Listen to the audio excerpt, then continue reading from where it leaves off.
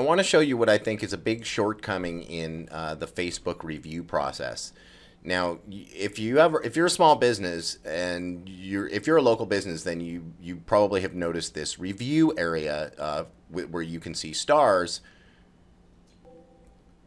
for people that have left your reviews. And if you scroll down in your page, you can see a stars area where people have left you reviews, and then you also have the ability to see all.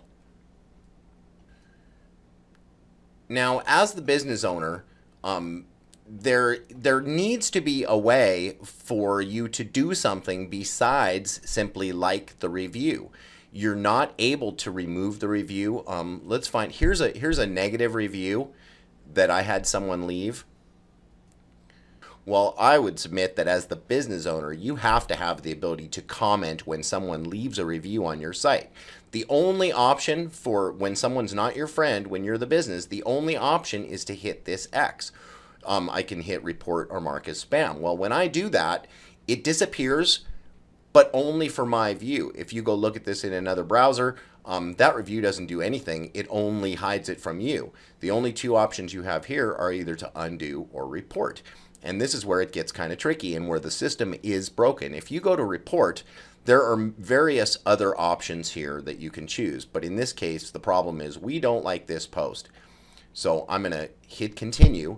And now I have two options. This looks pretty good. I can message Heather and I can say, I'm so sorry, Heather. I didn't mean to hit you in the head with a club. And I'm sorry I cut your fish off their line. Let me take you fishing for free and make that right. So I'm going to check that box. I'm going to edit my comment. But this button, no matter what browser you're using, no matter how you're logged in, when you continue, it just refreshes. It doesn't work in Chrome, Firefox, or Internet Explorer, and it doesn't work whether you're logged in as the page manager or you're logged in as an individual. So this is a problem. Number one, regardless of whether you are a friend or not, if you're a business owner, you have to be able to comment on your own reviews. I think that needs to change. Number two, if you're able to actually attempt to contact somebody here and you hit continue, you should actually be able to send them that message. This is broken, and unfortunately, there's no way to get rid of a negative review. There's no way to reply to a negative review, and there's no way to get rid of it at all. The only thing you can do is you can actually go in and remove, to get rid of the entire review section altogether from your profile page, you can actually go to the admin panel, go here to edit your page, go to edit settings, go to your page info, and that's where you can actually edit your address, and you can remove your address entirely from this area. That marks it that you're not a local business, and it will remove the reviews section entirely from visibility on your page.